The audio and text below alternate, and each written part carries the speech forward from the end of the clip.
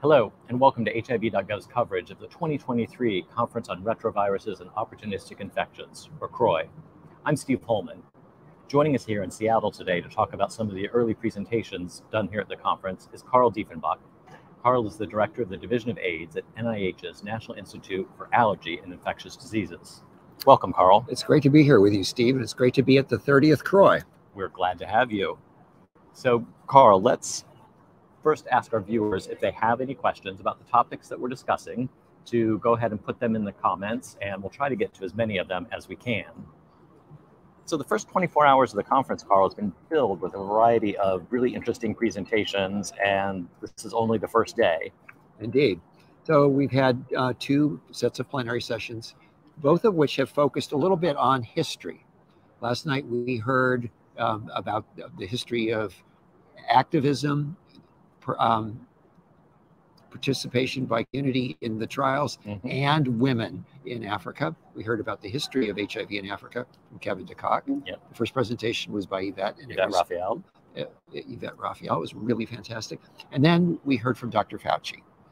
Dr. Fauci spoke about 30 years of CROI, but interspersed in that was a theme about the history and how things grow from discoveries that are first reported, maybe even in an abstract here at a CROI conference, only to become policy years later.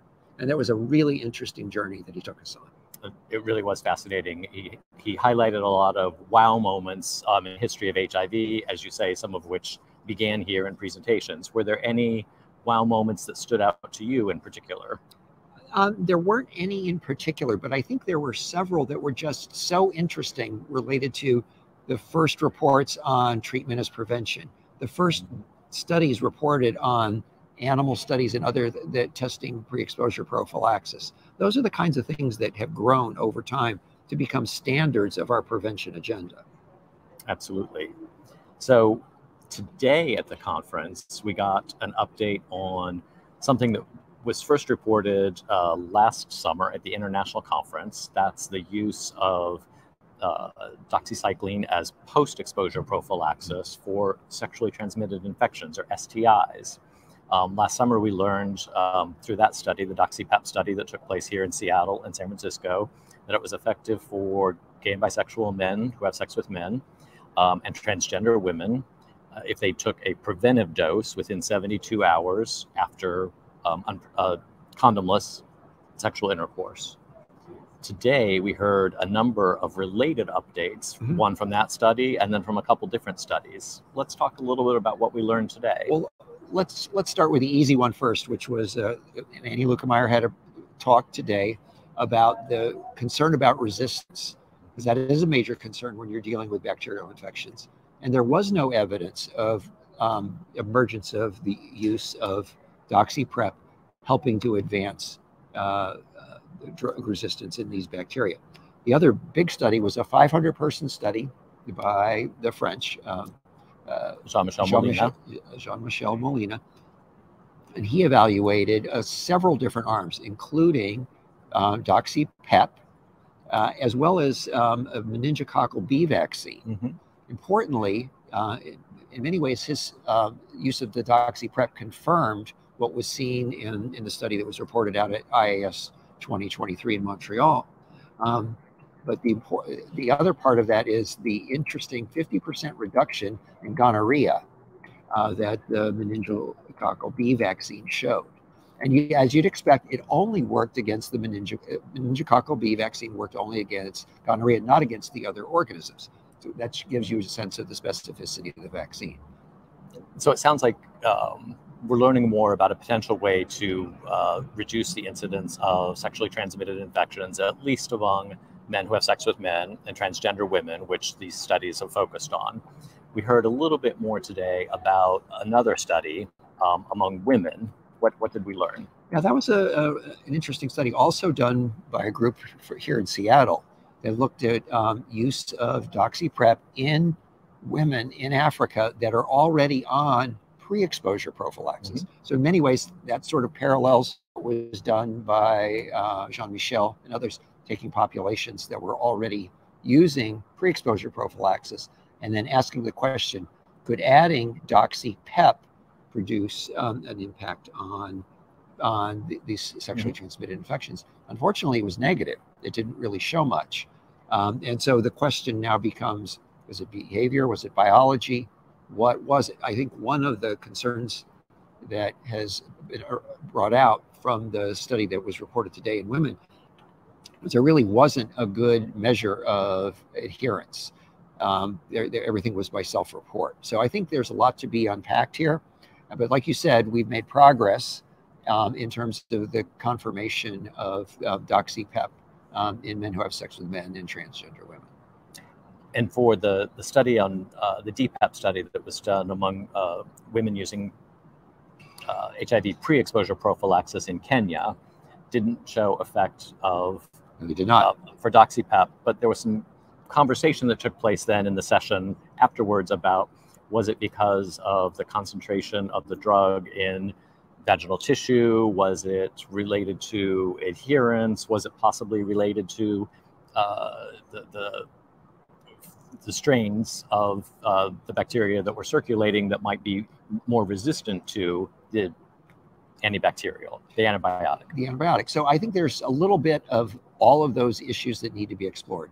One is, are the strains circulating in Africa more resistant to deoxycycline? The other interesting abstract that didn't get a lot of attention today was one out of the CDC, where they did a small 20-person study looking at the distribution of the drug of deoxycycline in vaginal and rectal secretions in men and women. And they have completely different drug kinetics. In men, the secretions, rectal secretions increase and peak about 72 hours. And in women, it peaks in the vagina much earlier and is cleared much earlier. So it could well be that there's a physiological role here for just people having biological differences. So much to do in this area. So more research. More research is needed in this area. Speaking of more research, in terms of the vaccination study that Dr. Molina presented, I understand that there's a NIAID one going on. There is. We have a study of the meninge B vaccine that is headed by our colleague Jeannie Marazzo from the University of Alabama. That will report out, and we'll see if that confirms this impact on gonorrhea. Terrific. Well, I know we'll take a minute to just check and see if there are any questions. So one of the questions that's come in from a viewer is, where can people get doxy-PEP? So I think that's an important question. And I think anybody who is interested in doxy-PEP shouldn't look much beyond their healthcare provider. This is a conversation between you and your healthcare provider as to whether it's appropriate for you. Only your healthcare provider can tell us that. Terrific. All right, well, Carl, this has been great to catch up with you. Yeah, there's one other thing I wanted to mention from a talk from today. I think we really have to highlight another anniversary here. What's that? That is the 20th anniversary of PEPFAR. And John Kanengasong, the new ambassador, Ambassador Kanengasong, talked about the past, the present, and the future. I think it's really important to acknowledge that while we've had the 30 years of PrEP, of CROI, we've also had 20 years of PEPFAR. And PEPFAR has done so much to change the face of HIV across the country. So we respect and honor what John has to do now, and we'll see what happens over his time. We have another question. So in terms of equity, is doxy-PEP reaching everyone? Well, I think that's not a question that we can answer yet, because it is not actually part of the standard of care. So again, anybody with a doctor can go talk to their doctor. And so in that sense, there's equity. But if you don't have a healthcare provider, your best bet is probably the local health department. Right. So in other words, right now, these are investigational studies looking to see whether or not this is an effective intervention.